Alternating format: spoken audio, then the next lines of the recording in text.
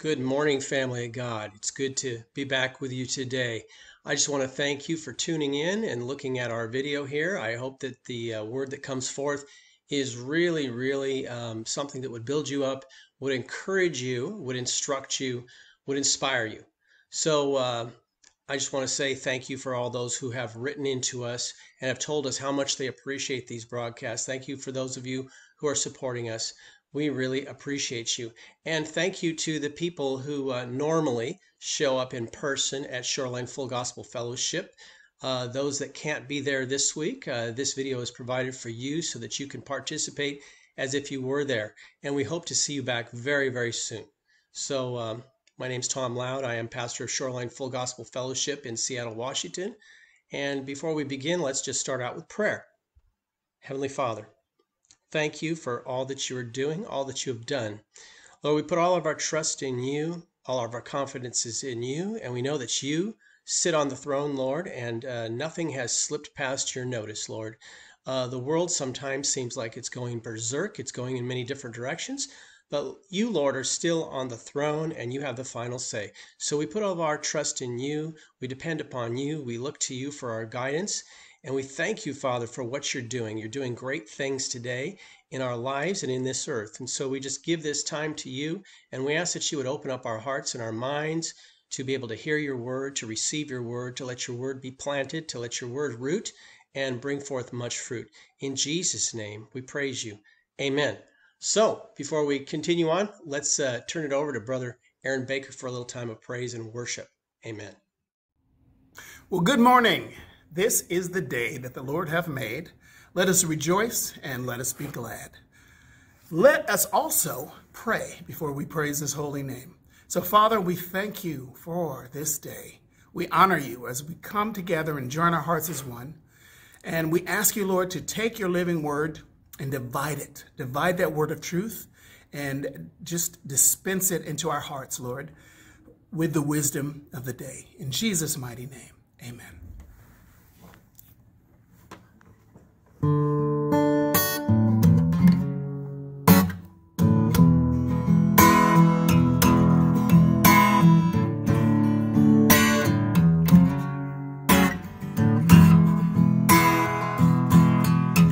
You give life, you are love, you bring light to the darkness, you give hope, you restore every heart that is broken.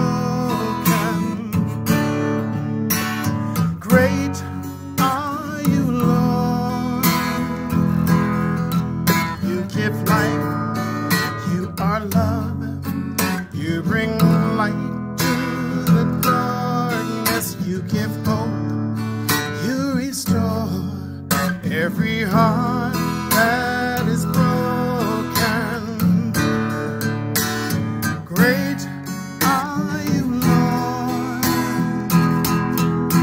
It's your breath in our lungs, so we pour out our praise, we pour out our praise. It's your breath in our lungs, so we pour out our praise to you only.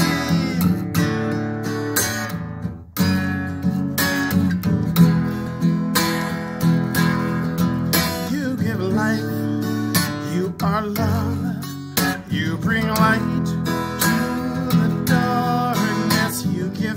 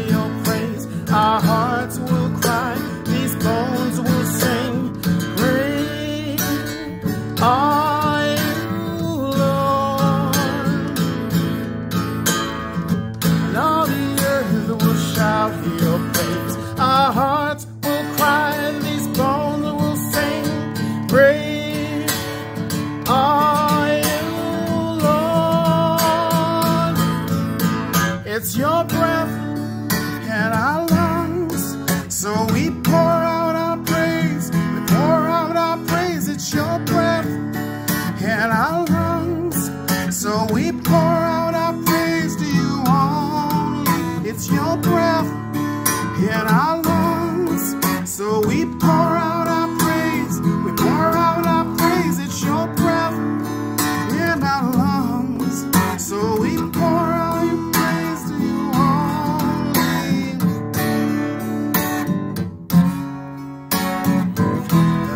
Yes.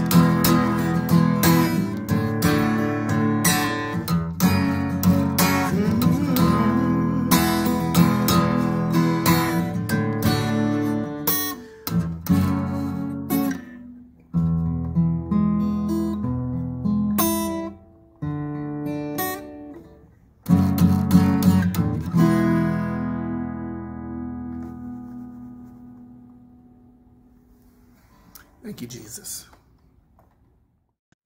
Welcome back. The title of this morning's message is Transition. Now, think about the word transition for a moment. Transition is a noun. A noun describes a person, place, or thing. A transition is a thing, but the whole feeling of this word transition really feels more like an action than a thing. Transition feels more like a verb than a noun. A verb describes an action. And the word transition screams of action. It screams of movement. We can see within the word transition another word, the word transit. Transit is also a noun. Transit describes something that is used for the carrying about of people, goods, materials from one place to another. Transition is a word that the Lord is speaking to his people today. At this very hour, we are going through a transition. We are in a place of transition. You are on a path of transition. Now, everybody say with me, transition. Get that word in your head because the Lord wants you to continually see yourself as being in this place and being aware of what's going on around you, because this transition is very, very important. It's what we do in this transition that makes all the difference with the outcome. This word is very important in our lives at this time. This is a word that is something that describes a change. It describes something that is in a process of change. The children of Israel were promised deliverance from the slavery of Egypt in the Old Testament. They were promised a homeland of their own, and it was not in Egypt, but a land on the other side of the Red Sea. When the Lord raised up Moses to carry God's people to the promised land, before they could officially declare that they had actually left Egypt, they would have to cross a body of water called the Red Sea. The Red Sea divided their land of slavery from their land of promise. Now we can get a little picture of the history of what happened in that time by listening to the words of Joshua in Joshua 24, 5 through 7. He says this, a little recap of the history of leaving Egypt. Then I sent Moses and Aaron, and I afflicted the Egyptians by what I did there. The Lord is speaking. And afterwards I brought you out. When I brought your fathers out of Egypt, and you reached the Red Sea, the Egyptians pursued them with chariots and with horsemen as far as the Red Sea. So your fathers cried out to the Lord, and he put darkness between you and the Egyptians, over whom he brought to the sea and engulfed them. Your very eyes saw what I did to the Egyptians. Then you lived in the wilderness for a long time. So Joshua is recounting by the Spirit of the Lord, he's recounting what happened, is the Lord raised up a man named Moses. And Moses stood up against Pharaoh, and Moses eventually led the people to the Red Sea out of slavery. But when they got to the Red Sea, there was a body of water in the way. There was an obstacle in the way. And for them to get fully out of the land of Egypt, they had to cross that sea somehow. So the Lord opened up the sea, and they went across as on dry land. But when the Egyptians decided to follow them, the sea closed up on them, and the Lord said, you will see those enemies no more forever. So that's what God did. Joshua is recounting that to the people. Egypt was the land of slavery. The Red Sea was basically their prison wall. As long as they were on this side of the Red Sea, they were still in prison. If they could just get across that Red Sea, they would be free from the reach of their oppressors. Oh, what a day that would be for those people, because they had been praying for 400 years for God to release them from the land of slavery. It's not unlike what happened to the black slaves in the United States. After the emancipation proclamation was signed by Abraham Lincoln, the slaves were declared free. But you know what? They were declared free, but there were still some issues that lay ahead for them. They didn't just get to walk out of their slavery and walk into a nice new house and government provision for all their needs. They walked into a place that was a time of transition, a time between slavery and the time between prosperity. There's a transition time there. There's a time you have to go through before you get to the promised land. One day they were slaves, and the next day they were free. One day they were praying with their whole heart for freedom, and the next day God granted their requests. And here's a text from the Emancipation Proclamation signed by Abraham Lincoln, January 1st, 1873, that on the first day of January, in the year of our Lord, 1863, all persons held as slaves within any state or designated part of a state, the people whereof shall then be in rebellion against the United States, shall be then, thenceforth, and forever free. And the executive government of the United States, including the military and the naval authority thereof, will recognize and maintain the freedom of such persons, and will do no act or acts to repress such persons or any of them in any efforts they make for their actual freedom. So the Emancipation Proclamation said, not only are the slaves free on this day, January 1st, 1873, but the government will back up their freedom and protect them with their military. Now, can you imagine the news of the Emancipation Proclamation being signed to the slaves? Can you imagine how that news affected those slaves? I mean, it would be like your ancestors have been praying for this for many years. In fact, in the slaves' case, it was 90 years of slavery in the United States. Can you imagine what it was like for the children to hear that we have just been made free people? Well, I imagine that's kind of what it was like for the children of Israel. They got set free from their captive slavery after 400 years of praying. 400 years in captivity. Not a single person alive had ever known what it was like not to be a slave. Well, you would think there'd be times of jubilation right after that. Right after they're declared free, there'd be big parties, and everybody's having a great time. But that's not exactly what comes next after the freedom. When the slaves in the United States were emancipated, they found that they were cast into a place of uncertainty. They no longer had a home. They were cast off of the plantation. They had no job. They could not return to the land of their ancestors. They had no possessions. They had no food. They had no transportation. They left slavery and entered into a temporary place with no idea what the future held. The children of Israel found themselves in a similar situation. Once they had crossed the Red Sea, they threw a party, but it didn't last for very long. They celebrated and they sang a new song. Here's the new song they sang. It's found in Exodus chapter 15, verse 1. I will sing to the Lord, for he is highly exalted. The horse and rider has been thrown into the sea. The Lord is my strength and my song. He's become my salvation. He is my God, and I will praise him, my Father's God, and I will exalt him. Great party, fantastic party. So after they're crossing the Red Sea, 3 days later, the grumbling starts. Yeah, the party was there the day after, but 3 days later, the grumbling starts. They came to a place called Meribah. And at Meribah, that was their first place that they could come to that had a spring where they could drink water. Now, these people had been 3 days without any water except what they were carrying. So they needed to have water. They came to Meribah, but there was a problem there. The spring at Meribah was fouled. The water in it was undrinkable. And this caused them to be very, very upset.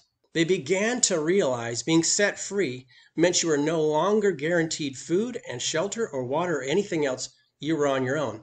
You were free to start providing for yourself. Like the slaves that are emancipated in the United States, these people did not leave bondage and step into the promised land, but they found themselves in a place of transition, in a land of transition. It was the place between the slavery and the promised land. There's a place of transition. For them, it's called the desert. Egypt did not abut the promised land. It wasn't right next to it. But after they left Egypt, there was a big stretch of desert. And this is the place of transition, the place between the two places they had been or were going. So after Egypt, they entered the desert. But the desert was not supposed to be their final home. It was a land that they needed to travel through to reach their final home. After slavery doesn't come riches and security, but after slavery comes the beginning of the transition. This place of transition is the road you are walking on that leads you from the place you used to live to the place you want to live, but it still needs to be traveled. Now, it isn't what you do in the land of slavery that gets you to the promised land. It's what you do in the land of transition, in the place of transition, that gets you to the promised land. If you've just left Egypt and now you've entered the desert, if you don't keep walking, you're going to stay in the desert the rest of your life. You need to make some decisions. You need to say, it's time to begin our journey. Let's not forget that the promised land was a homeland that was promised to every Hebrew slave in Egypt. All of them had the same promise. But once the Hebrews left the land of bondage in Egypt, it was what they did in the land of transition, the wilderness, the desert, that determined whether they would actually ever reach the promised land. We are all in a time of transition right now. We all have promises that lay ahead for us that God has given to us. And if we will keep traveling through this land of transition in the right direction with the right attitude, we will find that we can enter the promised land, the things that God has promised for us. But you have to be willing to go through the time of transition and do it with the right attitude. In the land of transition, you begin to realize that though you are free, you are helpless without God's help. You realize that though the oppressor is no longer oppressing you, you have needs that must be met or you will not survive, and you have to lean on God to provide you with those things. You realize that you find yourself in a place that is not your final destination, and the journey will require provisions that you just don't see available or accessible, and you're going to need some help. And in that time of transition, you need to fully depend upon God to get you through it. In the land of transition, you begin to recognize that to obtain the promise, you will have to depend on God's strength, on God's provision, on God's direction, or you may never actually get to the promised land. In the wilderness, we face our vulnerability. In the land of transition, we face our vulnerability. We face the fact that without God, we cannot do it. We cannot make it. In the wilderness, the strength of our faith is put to its ultimate test. In the wilderness, this place of transition, we discover that what we are made of and what our limitations actually are. The wilderness, the time of transition, the place of transition. This is the furnace where the iron is forged and shaped into the thing that the master desires. It's in the wilderness of transition that things are not easy, but the promise keeps us moving forward towards the prize because we have a promise. That's what motivates us to keep going. Faith in the one who gave the promise is the thing that will keep you putting one step in front of another without ever giving up. To stop moving forward means the death of the promise. To go back to where you came from means slavery and oppression, and it is on this road, in the place of transition, the desert place, that your true character is developed and then it is revealed. Let's not forget that when the children of Israel left Egypt, they were completely untrained in the art of warfare. None of them knew how to fight a battle or use a weapon or lead an army. They had been slaves for 400 years. If they had gone immediately from Egypt into Canaan land, the promised land, they would not have been ready to face their enemies because they never knew how to fight. It was in the wilderness, in the place of transition, that they strengthened themselves to do very hard things that they had never done before. It's in the wilderness of transition where people were sifted. You divided the weak from the strong. It was there that it was decided who would actually get to make it to the promised land and who would not be able to make it to the promised land. And it was all determined based on their behavior in the place of transition between the land of slavery and the promised land. It's how they behaved in this time of transition in the wilderness. After traveling through the wilderness for a long time, the place and the time of transition, eventually the children of Israel reached the threshold, the borderline of where they could cross over into the promised land. But once again, there was another wall there that needed to be crossed. It was called the River Jordan. The place where you cross over from the transition place actually into the promised land. In Egypt, the wall had been the Red Sea. But now they have come up to the final border that divides them from the land of transition and the land of promise. One final boundary to cross and they would be home. They would be walking in the promised land. That boundary once again was the River Jordan. And as they stood on one side, they could see the promise on the other side. But they weren't there yet. They had to get across that river. Some had encouraged Aaron to make a golden calf when they first left the land of Egypt and to worship that. And you know what? 300 men were struck dead that very day for doing that. They all had the same promise, the promise of the promised land, but those 300 never made it to the promised land. The sons of Korah rebelled against the leadership of Moses. They elevated themselves as holy priests who were worthy of offering burnt sacrifices, who the Lord did not call. Well, as the people of Korah rebelled against Moses, the earth opened up and swallowed nearly all those people, and then a fire came down and burnt up the other 250 that had remained. They all had the same promise, but they never made it to the promised land. Some of the people out in the wilderness complained that God wasn't providing enough food, the kind of food that they wanted. They complained about having manna every day. They wanted meat. And as they complained about that, God sent quails. And those people ate until they had gorged themselves, and many of them died. They died in the wilderness. They died in the place of transition. They never made it to the land of promise. The promise had been theirs, but they never made it. Moses disobeyed God at one point, and he struck the rock that gave forth water after God had told him only to speak to the rock. Moses disobeyed God, and though he had the promise, he never made it to the promised land. All of these people had the same promise, but only those who went through the transition time in the promised land with the right heart attitude, with their hearts surrendered to the Lord and following God and believing in faith, only those people actually were able to cross into the promised land. So now, after this long journey through the land of transition, the desert, they reach the Jordan. And some of the people who started remain, but some never ever made it to that river. And they see the promised land across the river. They see it, it's in their view. Their leader Joshua chose 12 men amongst them, one from each tribe, to go and spy out the land, the promised land, and to come back and give a report so that they could make a strategic plan for attack. When the 12 returned to make their report, they all said it was an abundant land, a land that flowed with milk and honey. But 10 of those 12 said, but the people are giants and we cannot battle against them and win. They brought back what the Lord says was an evil report. The land was promised. This was D-Day, the final step over the final boundary that divided them from the place of transition to the place of promise. But 10 of them said, the opposition on the other side is too hard for us. We can't go across. We can't do this. God was displeased with that. Now, all the people that had heard this evil report, they had a response. It's found in Numbers chapter 14, verses 1 through 4. This is what it says. Then the whole congregation lifted up their voices, and they cried out. That night the people wept. All the Israelites grumbled against Moses and Aaron, and the whole congregation said to them, if we had only died in the land of Egypt, or if we'd only died in this wilderness, why is the Lord bringing us to this land to fall by the sword? Our wives and children will become plunder. Would it not be better for us to go back to Egypt? So they said to one another, let's appoint a leader and let's return to Egypt. They chickened out. They didn't believe what the Lord had promised. They didn't believe in the Lord's sufficiency to give them victory in battle. So they decided they would go back to slavery. That's never the right answer. Then Joshua and Caleb, the 2 spies that had the good report that says, we can do this. They're the 2 spies that did not say it was too hard, but said the Lord is on our side. We can do this.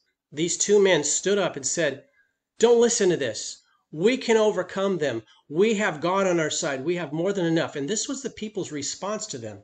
Numbers 14:10. But the whole congregation threatened to stone Joshua and Caleb. They threatened to stone these 2 men, which were the only 2 men that were speaking in faith. And the Lord's response to the people was this. Numbers 14:11 through 12. And the Lord said to Moses, how long will this people treat me with contempt? How long will they refuse to believe in me? Despite all the signs I have performed among them, I will strike them with a plague and destroy them, and I will make you into a nation greater and mightier than they. So Moses, he went on behalf of the people to the Lord. He reasoned with the Lord. He interceded with the Lord for these knuckleheads, and he asked the Lord to pardon them, and this was the Lord's response. Numbers 14:20 through 24. I have pardoned them as you requested. The Lord replied, yet as surely as I live and as surely as the whole earth is filled with the glory of the Lord, not one of the men who have seen my glory and the signs I performed in Egypt and in the wilderness, yet have tested me and disobeyed these 10 times, not one will ever see the land that I swore to give their fathers. Not one of those who have treated me with contempt will see it. But because my servant Caleb has a different spirit and has followed me wholeheartedly, I will bring him into the land he has entered, and his descendants will inherit it.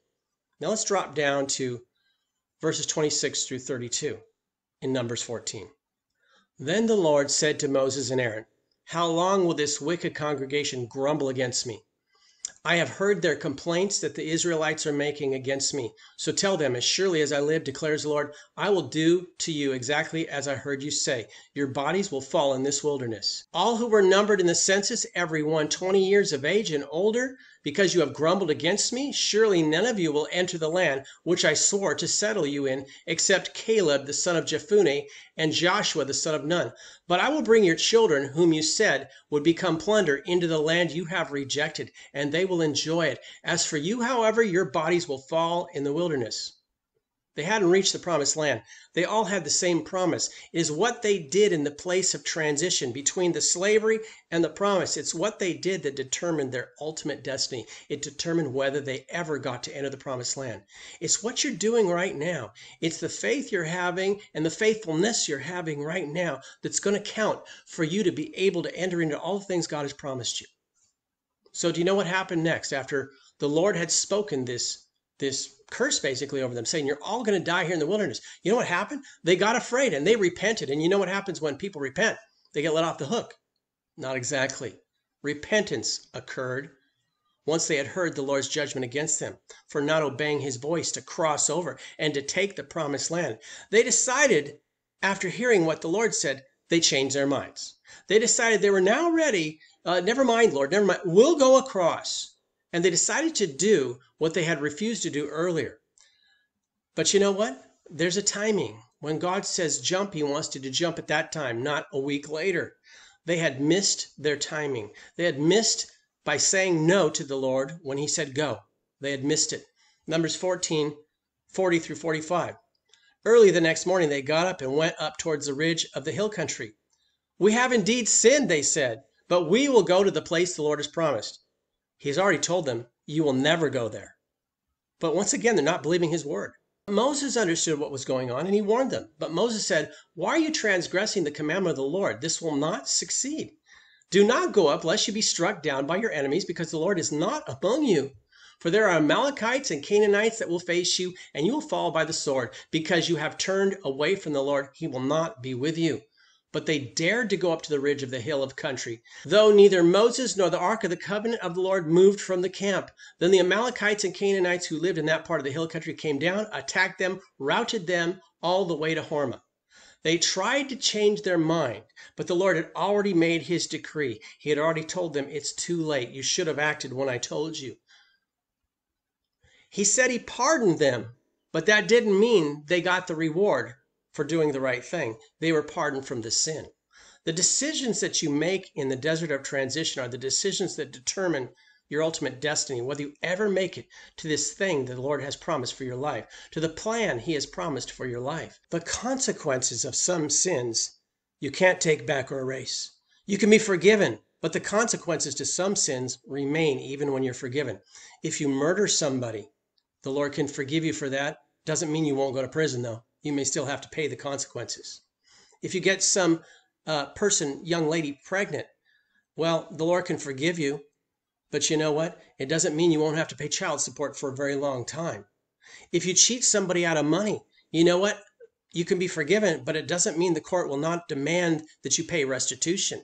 There are consequences to our choices, even when there's forgiveness. It is the choice that you make in this place of transition between the land of slavery and the land of promise that determines the reward you receive, that determines whether you fulfill everything God has planned for your life. And it will determine whether you get to enjoy the things that have been promised to you or not. When you come to the edge of your promised land, you're right before it. Can you say that you have maintained the faith, you've maintained a thankful heart during the transition, during the wilderness, that you've maintained the right attitude, you've maintained your faith? Can you say that you kept your eyes on the Lord's ability to get you there and not fastened your eyes on the obstacles or the enemy's abilities? Can you say that you maintained your faith throughout the whole wilderness experience all the way until you finally were able to cross the final obstacle? Right now in our country, we're in a time of transition. We are in an in-between place, a place from shifting from one leadership to another leadership. So what's our attitude in this time of transition? Is our eye on the prize, on the good things that God has promised? Are you complaining against the Lord for not doing things the way you would have had them done? The Lord pardoned every one of those people who rebelled against him, who didn't have faith, who didn't respect the leaders he put over them. And he didn't return them to their prior state of slavery, but they still died in the wilderness, never receiving the promise. You have been set free from slavery when you got saved. When you received Christ, you were set free from slavery. But you haven't yet crossed over into the place of all the fulfilled promises that God has made for your life. There are promises God has given you. Some are in His Word, some have come to you prophetically, and He wants you to be able to make it to the promises, to the fulfillment of the promises. But it all depends on what you do in the time of transition, in the land between slavery and the promise. Look at your life right now. You're in a place of transition. Are you complaining? Stop complaining. It talks about those in the wilderness who murmured against the Lord, and it says they were destroyed of the destroyer. Stop complaining. Are you attacking those who were called to lead you, or saying, it's your fault, I followed you? Don't do that. Trust that God has put people in charge that He wants in charge, and that if you will just be obedient to God, then you will see that God will bring forth the promise. Or are you being drawn to worship idols by putting other things as more important in your life than serving God? You put your job in front of God. You put your family in front of God. You need to reorder your life, put God first, not make an idol out of anything else, because your idols will fall. They will fail. Are you doubting God's ability to fulfill His great promises in your life because the enemy seems too big and the opposition is too great? It's not too late to change that attitude. It's not too late to say, Lord, I believe. It's not too late to become a faithful servant of God who trusts in God and who has the right attitude. It's not too late to become yielded and obedient to the Lord. It's not too late to have courageous faith in the Lord and in the promises He has given you. But it's really all up to you, and you're the one who chooses, and the choice you make will determine whether you make it from the wilderness into the promised land.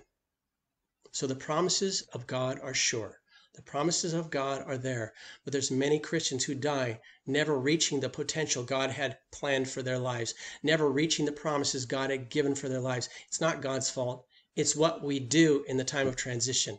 That's what determines whether we make it or not. We've got to go through the time of transition, through the wilderness, with the right attitude, with the right heart, with the right faith, and with an attitude of obedience and love for the Lord. So you're in a time of transition right now. You know what? Check out your heart.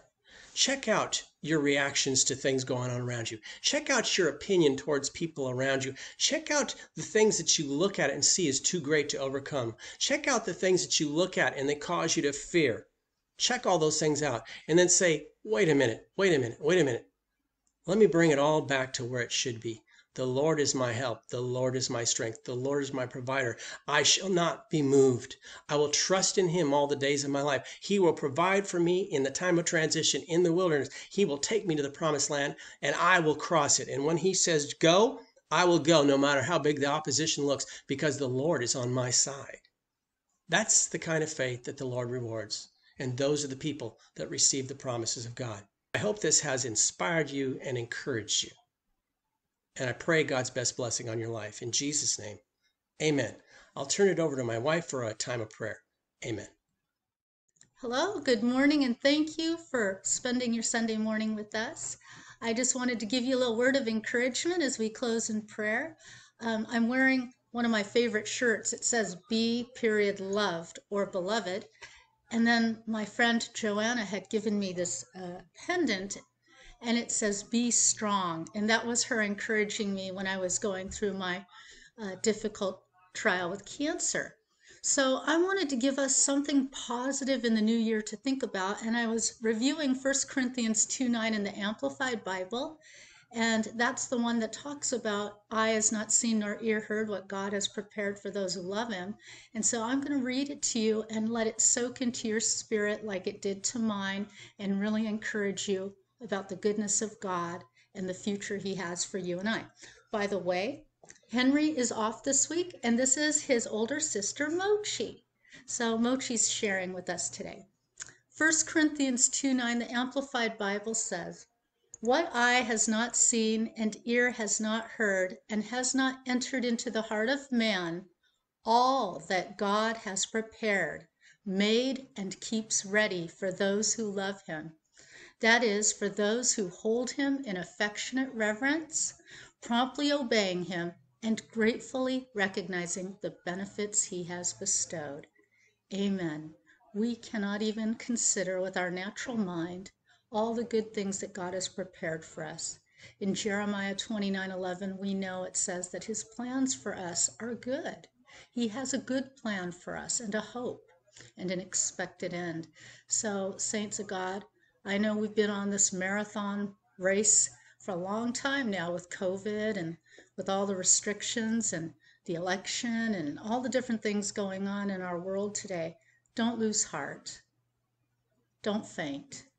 Don't be weary in well-doing, but keep on and know that God has prepared something so wonderful for us, and he's made it and he keeps it ready for all of those who love him and who hold him in affectionate reverence.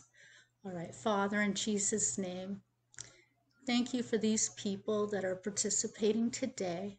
I pray that your hand of favor be upon them and their families. I pray salvation and life over their families. Father, I pray life over each and every person, that you would just cause, Lord, a revival and a renewal to take place in their walk, so that they are reinvigorated and rejoicing for all the good things that you've already done, Lord, all the good things you have done, and how you've brought us through the dark valleys of life, and you'll continue to be with us even unto the end of the world. In Jesus' name, Lord, cause us all to grow and not allow the darker things to bring us down, but to make us better. And we look forward, Father, we look forward to tasting and seeing the goodness of God in our lives this day. In Jesus' name, thank you, Lord. Amen. Have a good rest of your weekend. Tell someone you love them this weekend. Amen.